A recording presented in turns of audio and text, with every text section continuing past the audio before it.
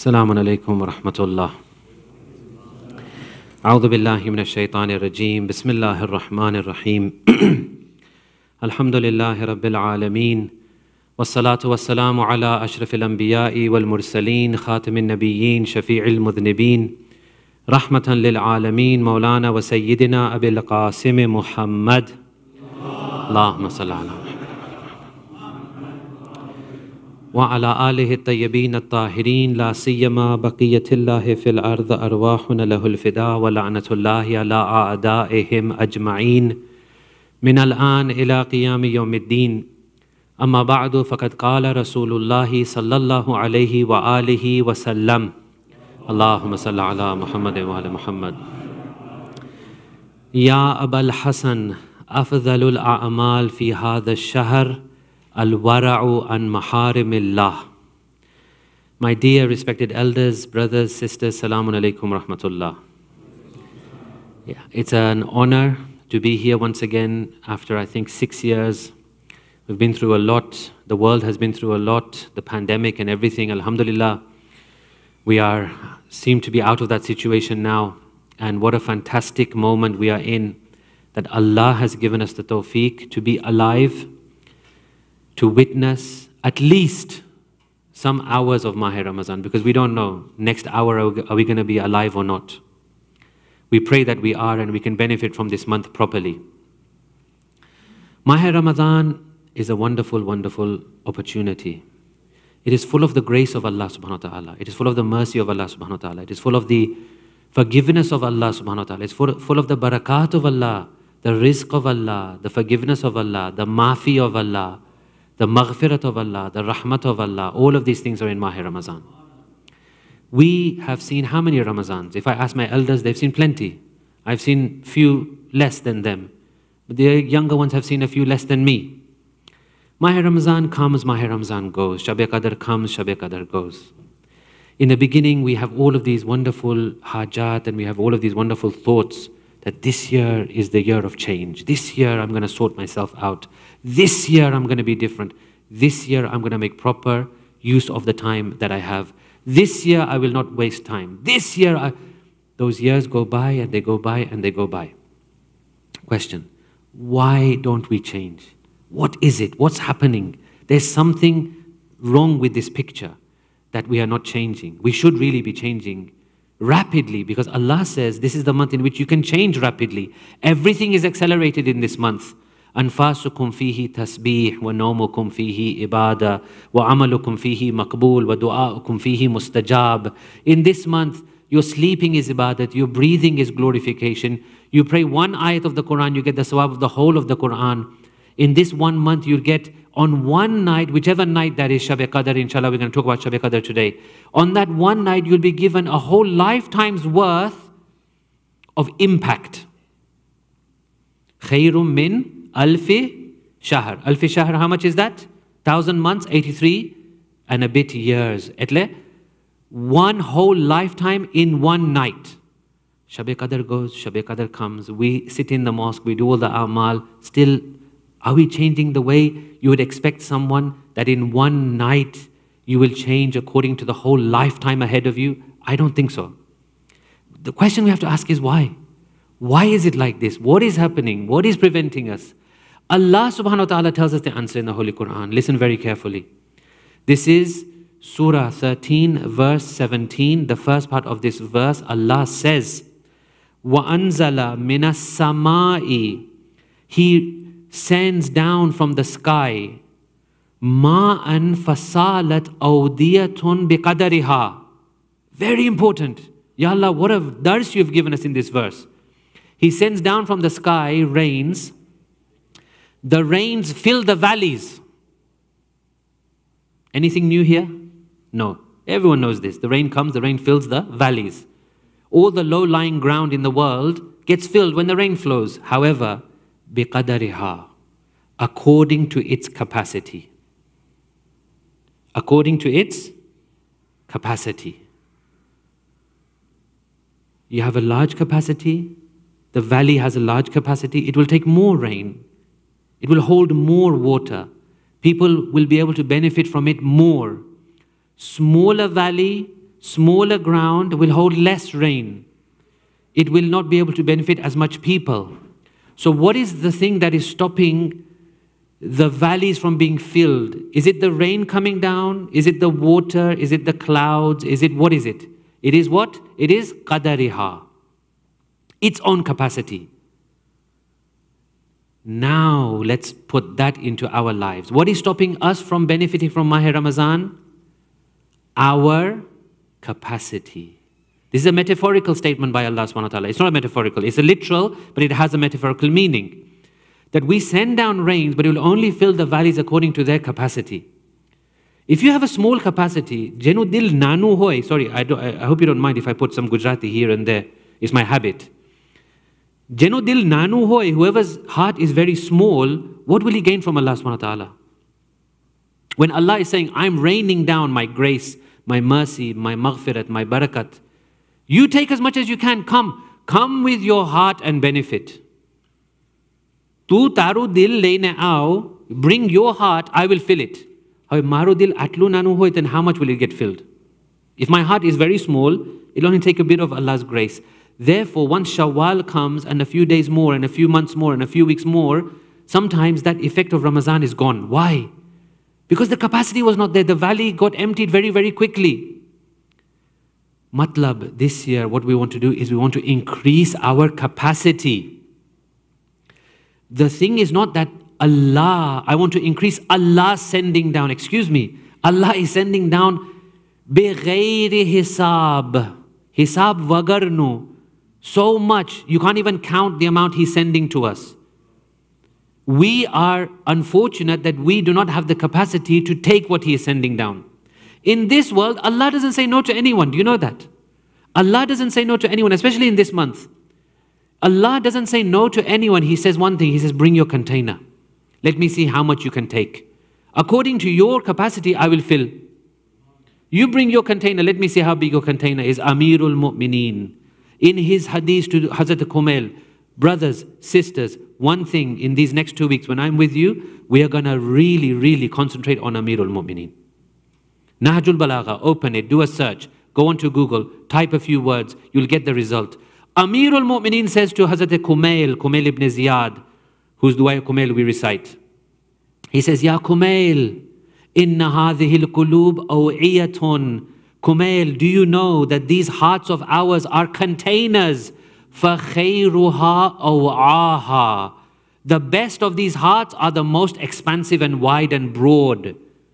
Allah wants to give. There is no end of Allah's giving. Never think to yourself, Mari dua kem kabul nati thati. Don't say that. It's not that. Think, what capacity am I bringing towards Allah subhanahu wa ta'ala? What capacity am I bringing to Him?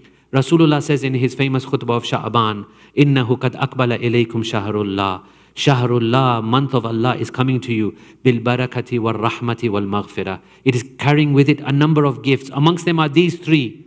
Rahmat. Rahmat ne suke so humne? Suke so hame?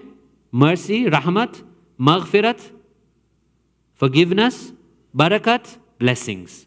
These three things are being brought by Mahr Ramadan. You don't even need to ask much.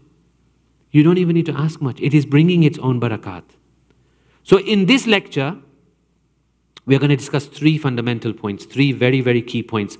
Are there only three? No, there are tens, hundreds of points we can discuss, but we are going to concentrate on three so that it's easily digestible, and mu'mineen, we can easily, inshallah, work on it and practice it with the barakat of salawat ala Muhammad wa ali Muhammad.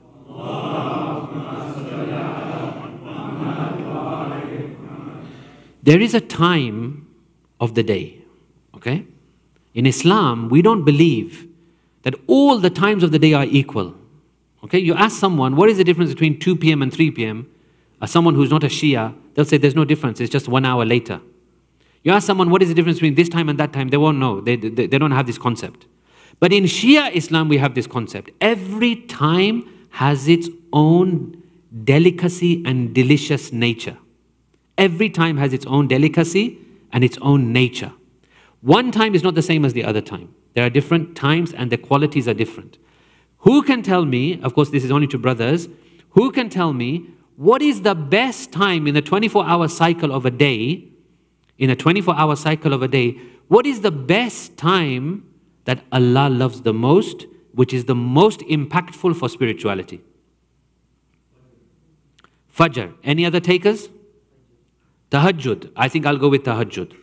According to our narrations and our hadith and our teachings, Tahajjud time is the best time in which Allah answers the most prayers, gives the most forgiveness, gives the most barakat, forgives you the most, blesses you the most. However, what is Tahajjud? Which time is that?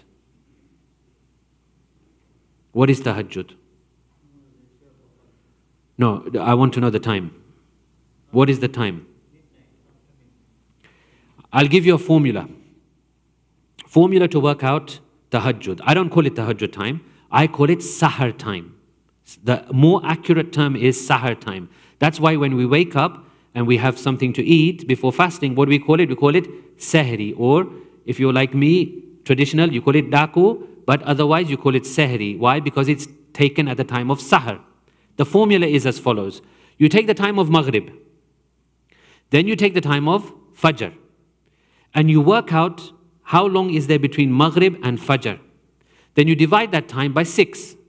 The last sixth is the time of Sahar. So if there's 12 hours between Maghrib and Fajr, this example is very easy. If there's 12 hours, you do 12 divided by 6 is 2. So the last 2 hours, the last sixth before Fajr is Sahar. Now, you'll have to do the calculation when you get home and you look at the timetable and you work out this and that. But basically, it's those couple of hours, 1.5 hours before Fajr time. This is Sahar time. This is the most important time where, unfortunately, most people are asleep and oblivious to this. How many years have we been oblivious to this? How many years have we ignored this? How many years, imagine, we have wasted our life without benefiting from Sahar time? Why is Sahar so special? Why? This is a beautiful thing. Sahar is so special. There are a number of reasons. However, I only want to focus on one. The reason why Sahar is so special is because if there is any time of the day where you can guarantee the awliya of Allah, the special servants of Allah, are engaged in ibadat, it is Sahar time. And top of the list of all awliya, who will we put? Who is at the top of the list of all awliya of Allah, the closest one to Allah? None other than Imam Zamana, Ajjalallahu Ta'ala Farajuhu Sharif. So what happens is, Imam is doing ibadat at that time. Then when you wake up and you do ibadat at that time, Allah is sending so much barakat at that time, number one. Number two, Imam is doing ibadat at that time. Imam is receiving the maximum grace from Allah subhanahu wa ta'ala. You also do ibadat at that time, that grace falls on you as well. Why? Because you have been included in that special group of awliya, along with the Imam of the time, receiving grace of Allah. Some of you, I'm guaranteeing you have a question in your mind. The question is probably this. Imam might be in a different place in the earth. How do we know he's doing ibadat at the same time as us? What if he's in the east? What if he's in somewhere else? What if his Sahar time is not the same as our Sahar time? No, that's not the way to understand this. That doesn't matter. It is the spirit that counts. It doesn't mean you have to be in exactly the same time zone as Imam to benefit from this. No, it is the spirit. Spiritually you are connected. Why? Because his day started with ibadat at Sahar time. Your day is starting with ibadat at Sahar time. His day started in a particular way. You are following in his footsteps. That spiritual connection goes beyond this latitude and longitude and time zone and this and that. That is not the important thing. Please don't focus on these things. These things are irrelevant. What we want to focus on is, I should be included in that special group of awliya of Allah doing ibadat at Sahar time with my Imam, wherever he may be in this world. I want to be included in that group. So, first practical point, the lecture is about 3 practical points, how to make this Ramadan very special. First practical point is, do not ignore the time of Sahar. whether it's 5 minutes, 10, 15, 20, 30, 40, whatever you can achieve, whatever you can do, but don't just sleep through as if nothing. And if you're awake at that time, then don't use all that time in eating and drinking. Don't use all that time in just chilling and doing whatnot. Use some of that time for your ibadat. Whatever you can imagine, whatever you can stomach, whatever you can take, whatever you can achieve. That is the first practical point. Azizan, I implore you, do not neglect the time of sahar. You will see what a difference it makes to your life. What sukoon you find in your life. What progress you find in your life. What beautiful kinds of ilahi, divine feelings and messages you will receive in your life from the barakat of sahar. Now practical point number 2 with a loud salawat, please. Allahumma salli ala Maher Ramazan. When we hear Maher Ramazan, we tend to think of roja, fasting, right? This is usually what we say. Maher Ramazan is the month of fasting. No. It is the month of fasting, but it's not the main thing in Ramazan. In Ramazan, what is the main thing? Ibadat. Main thing of Maher Ramazan, Azizan, is Quran.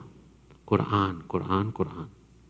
If anyone is to ask you, any non-Muslim colleagues, fellow classmate, whatever it is, wherever you are, if they ask you, this Ramazan of yours, what is it all about? You tell them one thing, it is about the Holy Quran being revealed.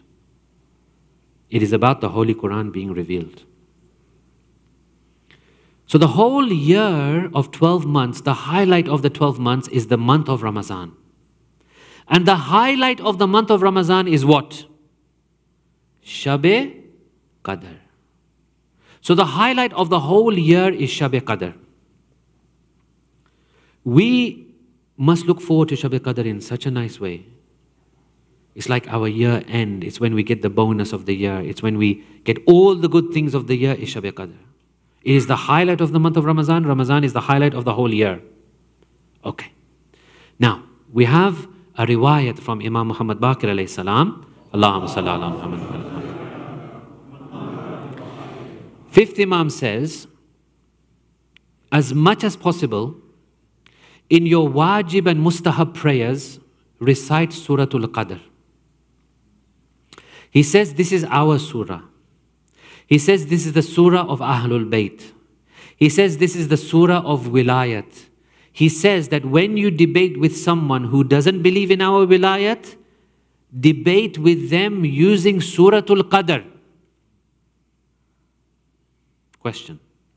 Where is wilayat in Surah Al-Qadr? We know other verses are full of wilayat. Innama waliyukumullah al-yawma akmaltu lakum dinakum balligh ma unzila ilayka min rabbik ayat at-tathir and these kinds of things. They are all full of wilayat. Where is the wilayat of Surah Al-Qadr? Bismillahir Rahmanir Rahim. Tanazzalul malaikatu war-ruhu fiha bi'idhni rabbihim min kulli amr. Salamun hiya hatta matla'il fajr. That is the ayat of wilayat of Surah Al-Qadr. Why? Think what Allah is saying here. Tanazzalul malaika. All the malaika descend. Jibreel, imagine. Jibreel descends. Mikael descends. Ruh, which is even greater than all of the malaika, descends. All of these malaika, all of the malaika descend. Question, where are they going? Where are they descending to? What does it mean that they descend? Here ulama give us a very beautiful point. They say, listen, when Allah sends down rain, rain is a physical thing. So where does it hit? It hits the physical earth, correct? Raindrops fall and they fall on the earth and the earth becomes wet. Okay. Malaika, farishta, angels, are they physical or non-physical? Non-physical, thank you. Non-physical. So it doesn't make sense that they come onto a physical thing. That doesn't make sense. They have to come to a thing that can actually accept them and it is of the same thing as them. So physical things doesn't make sense. You can't say, Malaika descend upon the ground, on the sea, on the trees. No, they are not physical. They don't need physical things to descend upon. They need something which is the same quality as them, metaphysical, non-physical. So now what is non-physical in this world? It is the soul of the human being, correct? The soul of the human being is the metaphysical thing in this world. Okay, soul of the human being, higher. Which soul? Are they going to come to my soul? Are they going to come to your soul? Are they going to come to any old sinner's soul out there? No, they wouldn't dare. They can't mix with that kind of soul. They will only come to a pure and purified soul. They will only come to the soul of the Imam of that time. Allahumma salli ala Muhammad. Someone asked Imam Muhammad Baqir, they said, Mawla, do you know when Laylatul Qadr is? Because we have three possibilities, yeah? Three possibilities. Do you know which one it is? Imam says, how can we not know when on Laylatul Qadr, the angels are encircling us? They're doing tawaf of us. How can we not know? Of course we know. Imam-e-Zaman receives the angels which are sent by Allah subhanahu wa ta'ala. That is why Imam Muhammad Baqir says that debate with those who reject our wilayah with Suratul Qadr. Ask them, is this true right now or not? Are the angels coming down every year or not? They will have to say yes, because Quran can't be out of date. They'll say yes, it is. Then where do they go? Which insan-e-kamil do they descend upon?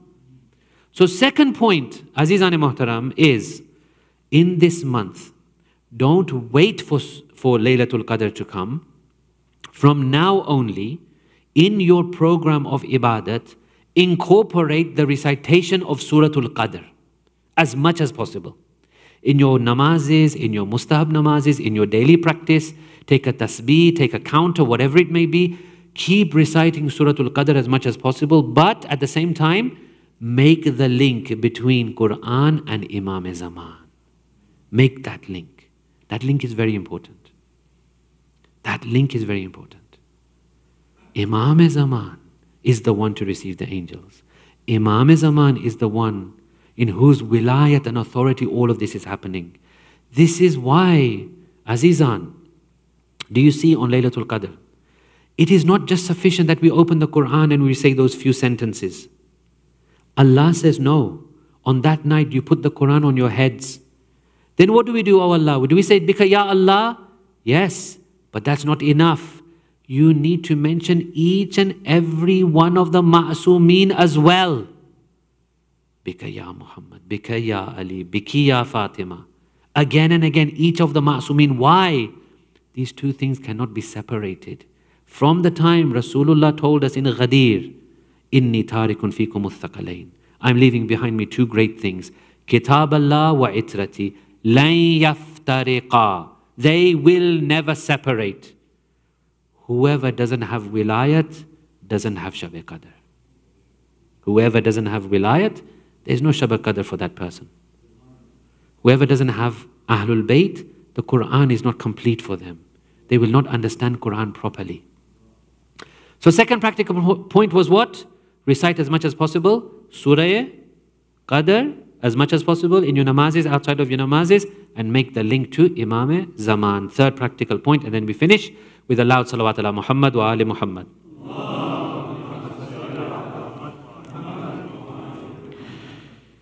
Rasulullah gives a khutbah at the end of Sha'aban. He says in it many things. Do this, do this, do this, do this.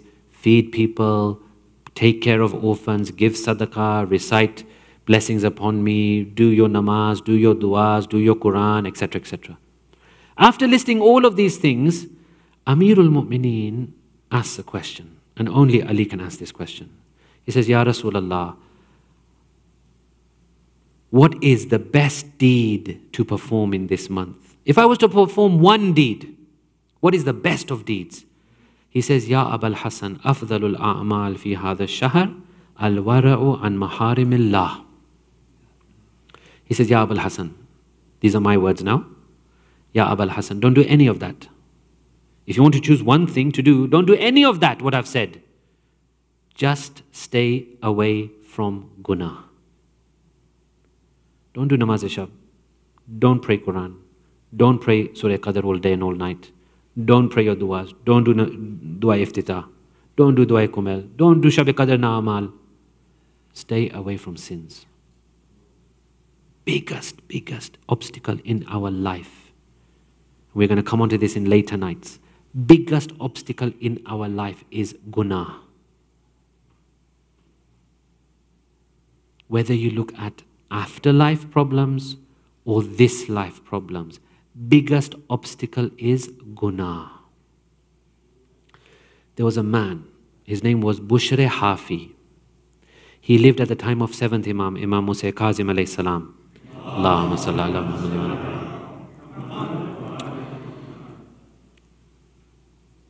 The maid of Bushr Hafi comes outside to throw something outside.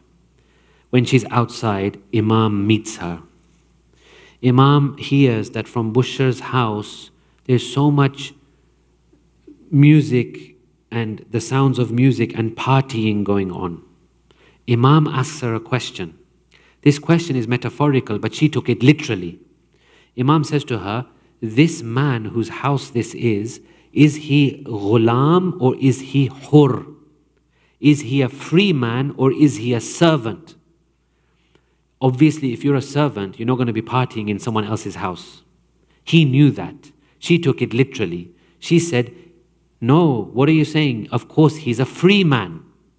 Imam then says to her, you are right. He is definitely free. Had he been a servant, he would not have done this. She didn't understand. She went back in the house. Bushr says to her, what took you so long? She says, I met a man. He said, which man? She said, he looked like this kind of face, this kind of clothes. He understood it's Imam Musa Kazim. He said, what did he say? She said, he asked me, is this person, meaning you, are you a free man or are you a servant? And I said, he's a free man. And Imam said, definitely he's a free man. A servant would not do this. Bushr Hafi started to panic and shake. He understood in that one moment. He got that tawfiq in that one moment to understand that actually I'm not behaving like a servant of the Almighty. I'm behaving as if I'm a free person, as if I have no Lord and no God. I'm as if I've created myself, as if there's not a Lord on top of me who's watching me at all moments. Bushr Hafi panicked. Bushr panicked. He was not Hafi at that moment. Bushr panicked. He ran outside his house without any shoes. That's how he gets the name Bushr Hafi. Hafi means the one without shoes, barefooted. He panicked. He ran after Imam. He said, Imam, what did you mean? Imam said, Bushr, if you are a servant of Allah subhanahu wa ta'ala, this is not the way to be a servant of Allah subhanahu wa ta'ala. Bushr says, okay, my Mawla, I want to change. How do I change? Imam says to him, Bushr, being a servant of Allah and disobeying Allah, they do not go together. Gunah and being Abdullah, Abde Khuda, do not go together. He says, Bushr, leave your sinning aside. Bushr then poses such a complex problem. You think sometimes we've got complex issues. Look at this issue. He said, but Mawla, I am employed by Harun. Harun, the accursed. I'm employed, but I work for him. Now what do? I'm actually working for him. All my roji is haram roji. What do I do now? Imam says, leave your position with Harun. I will take care of you. Imam Zamana won't take care of us. If we try our best, if we make some steps in our life, we try to change certain things, Imam Zamana won't take care of us. If Imam Musa Kazim took care of Bushr, Imam Zamana won't take care of us. He left. He left his employment. He joined Imam. He left all the Bani Abbas dealings that he had. And from then on, as a gesture,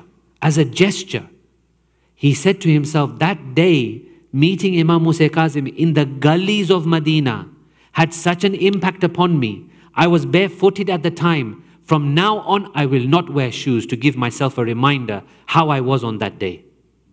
Like, for example, when you go to Karbala for the first time, sometimes, we go to some momentous, amazing thing. maybe we can, like, we say, okay, this ring I wore on the first time I went to Karbala, I will never remove this ring, I'll always keep this ring on. That's what he did. And then he became known as Bushre Hafi, the one who was affected and impacted so much by Imam Musa Kazim that he said, from now on, I will not wear shoes for the rest of my life. 3 practical steps. What were they? Number one. Who's going to tell me? Sahar. Number 2, Surah Qadr and making the link to Imam Zaman. Number 3, no sins, staying away from sins as much as possible. As much as possible. Then Allah helps. We are not ma'soom. It's possible sometimes we have shortcomings. Allah will help, inshallah. We pray to Allah for tawfiq. We pray to Allah to forgive us, to give us blessings in this month, to allow us to worship Him as best as we can, to keep our community strong and stable, united, strong, always looking towards the coming of the holy 12th Imam. Oh Allah, hasten the repentance of 12th Imam. Give us the tawfiq to be in his group when he comes. Rabbana taqabbal minna, innaka anta samiul alim. For the quick zuhur of Yusuf Zahra, let's have a loud salawat ala Muhammad wa ali Muhammad.